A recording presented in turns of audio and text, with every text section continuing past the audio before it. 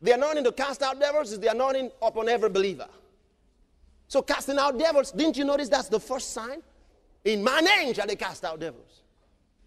Simple. That's the first thing you learn to do as a child of God. The first thing you learn to do in exercising dominion over the powers, the forces of darkness. Take authority in your home. Take authority in your life. Are you hearing me? Stop this messy business of the demons. They can keep running around you and doing all kinds of havoc. They stir up fights. Some of you don't understand why you have riots in certain cities, why you have riots in certain schools. The young students there think they are the ones. No, these devils get a hold of them and use them. They speak to their minds and tell them what to do. I'll never forget a little girl, 8 years old. She would just walk in the house and get a hold of things and throw them and destroy them. I talked to that little girl when someone brought her to me. I said, why do you do it? She said, I always hear a voice telling me to do it. She's 8 years old. She said, I always hear a voice telling me to do it. I said, what do you mean? She said, well, I can be looking at a plate on the table and the voice will say, take it and smash it. And then I'll take it and I'll smash it. All kinds of devils. There are spirits of anger. They just get you boiling. You don't know why you're angry. You're very angry today. You just wake up angry. Nobody will cross that line today. And you're unhappy with your anger. You know you're not satisfied with your life. But you're doing it. See, why do these demons, you say, what do they gain? They try to gain dominion over you. They try to exercise control over your life. Because the more they exercise control over your life, the more control they can have. Until from oppressing you, or rather influencing you, they begin to oppress you. Where you no longer can get yourself free. Then from oppressing you, they can actually obsess you. So you're filled with the thoughts that drive you crazy. And from that obsession, you can become possessed. They take over your life and make you do whatever they want you to do. And talk through you. Now they can really use your tongue. Use your body. Never, never give place to the devil. We'll come back to that. Hello? Are you still out there? He said, I give you authority to tread on serpents and scorpions. I said, scorpions here refers to evil spirits. And these evil spirits, let's look at, turn with me to the book of Revelation. Somebody says, oh, Revelation, I'm afraid of that book. No, it's a good book. Someone said, if you read the book of Revelation, you might go mad. It's not true. We read it all the time and we are still well. Hallelujah to Jesus. Are you ready? Ready, ready, ready? Revelation chapter number 9. I'm reading from verse 1. And the fifth angel sounded, and I saw a star fall from heaven onto the earth. And to him was given the key of the bottomless pit. Did you ever hear of the bottomless pit? To him was given the key of the bottomless pit. And he opened the bottomless pit. And there arose a smoke out of the pit, as the smoke of a great furnace. And the sun and the air were darkened by reason of the smoke of the pit. In other words, because of that smoke, everywhere became dark. And there came out of the smoke. What did you see? Again. Again. Louder. Those of you at the back, what did you see? Thank you. It says, and there came out of the smoke locusts upon the earth, and unto them was given power, as the scorpions of the earth have power. These are evil spirits. Now what did they do? Let's read on. And it was commanded them that they should not hurt the grass, of the earth, neither any green thing, neither any tree, but only those men which have not the seal of God in their foreheads. And to them it was given that they should not kill them, but that they should be tormented 5 months. And their torment was as the torment of a scorpion when he striketh a man. And in those days shall men seek death and shall not find it, and shall desire to die, and death shall flee from them. Now listen, he's talking about some form of, I believe, nuclear warfare that's going to take place. And is letting us know that that is going to be caused by demons when they are let out of the bottomless pit. And is showing us the modus operandi, that they will not destroy the grass, they will not destroy the plants. And how many of you know about these environmentalists who believe that they must save the earth, and they don't have as much faith in the human? And so they are developing such weapons that can get rid of men and leave the vegetation. That's where the world is going. It's all in this book. And it says they'll be tormented 5 months. Look at verse 7. It's beginning to describe nuclear warheads now. Watch. And the shapes of the locusts were like unto horses prepared unto battle. And on their heads were as it were crowns like gold, and their faces were as the faces of men. And they had hair as the hair of women, and their teeth were as the teeth of lions. Watch. And they had breastplates. Now watch this. The man is seeing demons that seem to metamorphose into metals. So we have the understanding from this book that all of those warheads will be used by men, but that these things are actually going to be driven by devils. The Bible tells us about demon spirits that lure men into war. So when you hear about wars in certain nations, they don't come just because people feel like fighting. They're instigated by devils, demons. And that's the reason Christians ought to pray. They ought to know how to pray and deal with these satanic spirits. Hello? You still there? All right, look at it, verse 9. And they had breastplates, as it were, breastplates of iron, and the sound of their wings was as the sound of chariots of many horses running to battle. Hello? Ain't I telling you something? Look at this. And they had tails like unto scorpions. Hey, think again. Describe those little jets. And there were stings in their tails, and their power was to hurt men 5 months.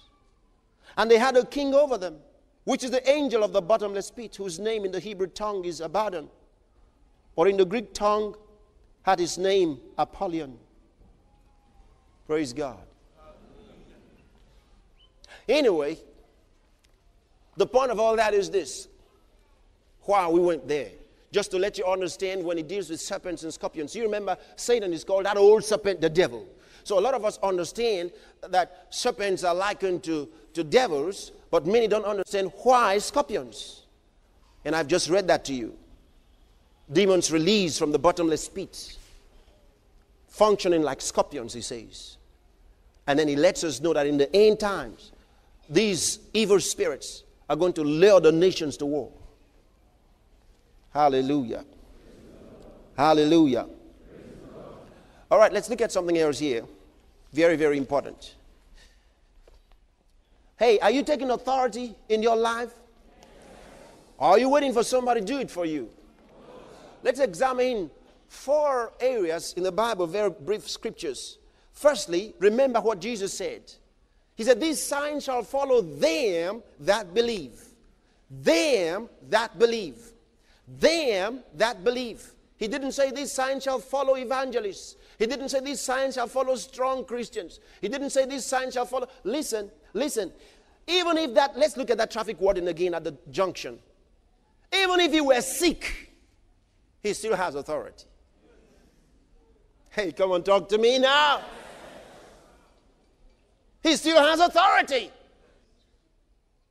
Even if he had pains and he was suffering so much pain in his body, he still has the authority. Understand authority, you don't have to feel it. Jesus said, these signs shall follow them that believe. In my name shall they cast out devils. He didn't say when they feel strong enough, when they feel up to it. No, he said, in my name shall they cast out devils. Then we read in Luke's Gospel chapter 10 verse 19, he says, behold, I give unto you authority to tread on serpents and scorpions and over all the ability, over all the power, over all the manifestations of the devil. And we didn't finish it. He said, and nothing shall by any means, hey, glory, nothing shall by any means hurt you. You know, somebody said, be careful of casting out devils because they might enter into you. I don't know where these folks read their Bible. It looks like they turn it upside down while they're reading it. How can you be casting out devils and the devil come into you? They said, let sleeping dogs lie. Just leave the devils alone. Let them do their game and you do yours and let the devils, if you don't trouble the devils, they'll let you go. They will never let you go. That's what they call devils. They will never let you go. They trouble everybody.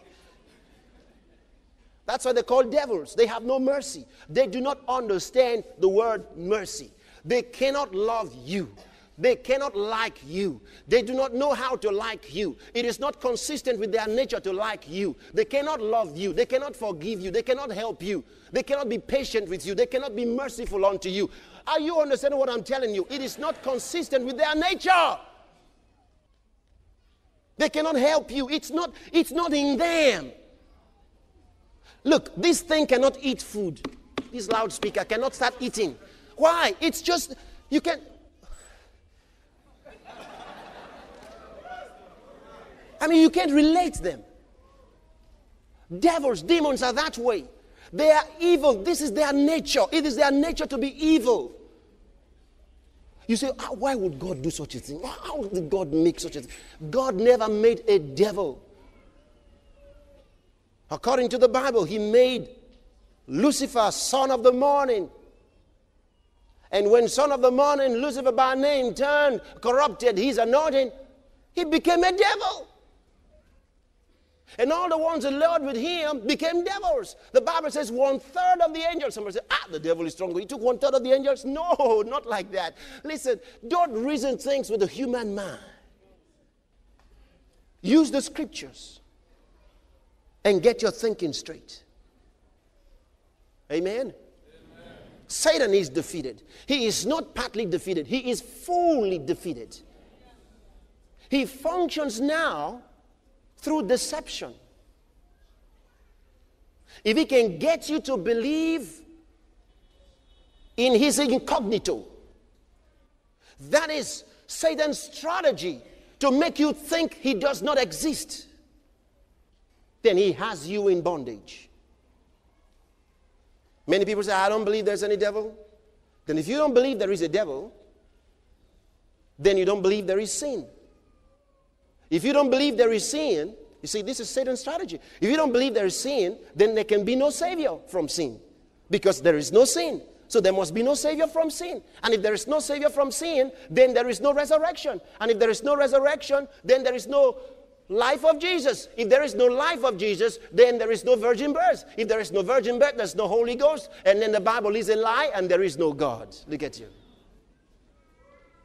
So you cannot say, I'm a Christian, I believe in God, I don't believe in devil. Devil doesn't exist. He exists. He's a defeated foe. He exists. He exists. I said he exists. Some of you came here with some of them. I'm serious. I said some of you came here with some demons, devils. They came with you. Now they are sitting like St. Peter and St. Paul Because that's the way they behave. They can't start talking because they know I'll cast them out. So they're just quiet and listening, frowning. Well, they're there anyway. But they can't do nothing.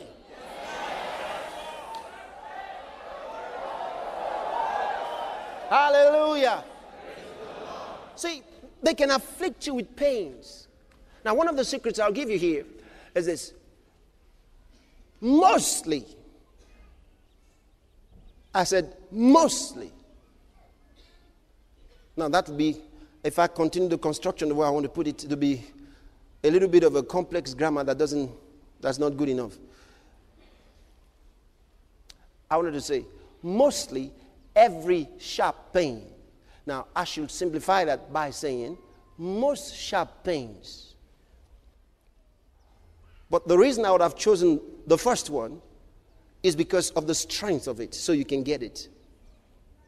It's like the difference between the terms highest and most high. You're dealing with the strength of that word. Praise God. All right, now understand it. A lot of times you feel a sharp pain that doesn't leave. It's devilish. Don't submit to it. Listen, we've dealt with people at the healing school. We've seen so many things. Most sicknesses didn't begin with a lot of something big.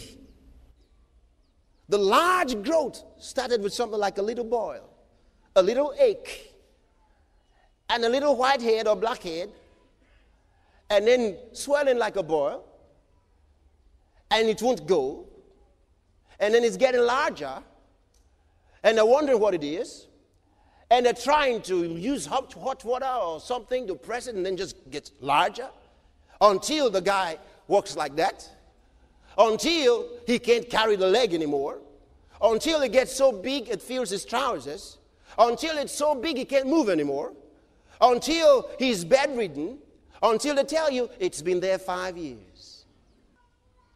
But when it first started, like a little thing.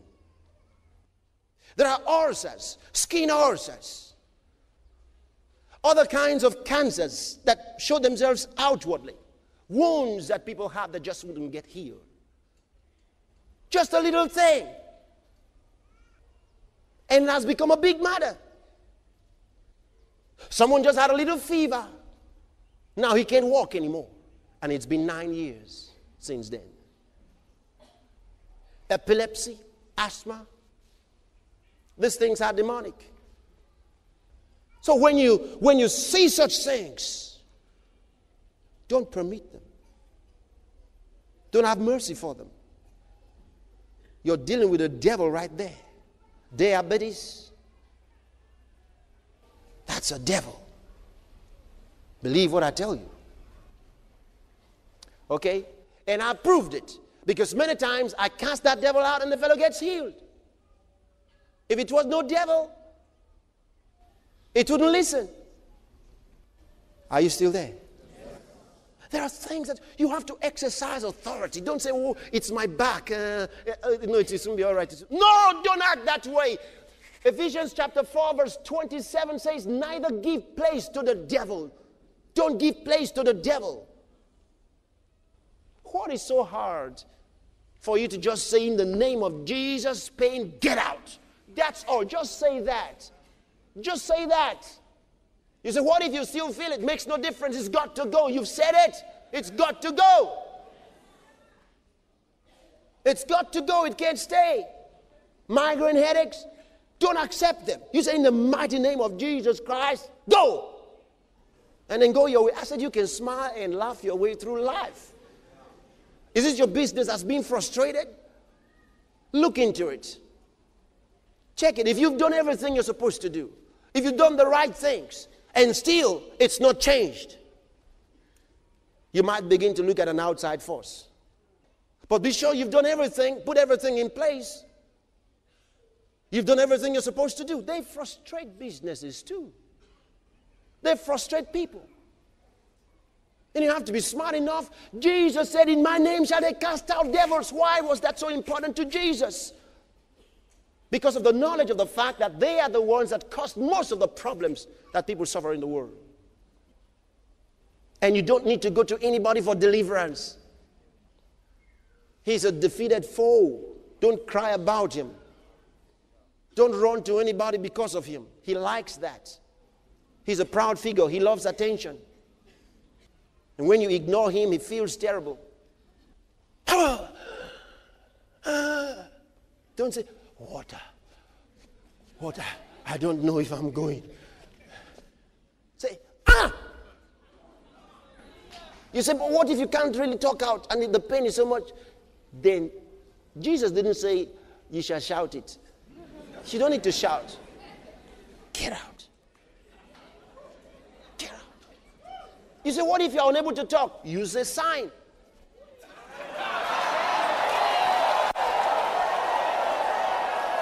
Hallelujah. Oh yeah. I mean, sometimes when we're ministering to people at the healing school, you see that. Sometimes I stand in front of that devil and I say, that's it. I tell the fellow, you're free. And sometimes without even making this sign, he understands. When I look at him that way, and he knows,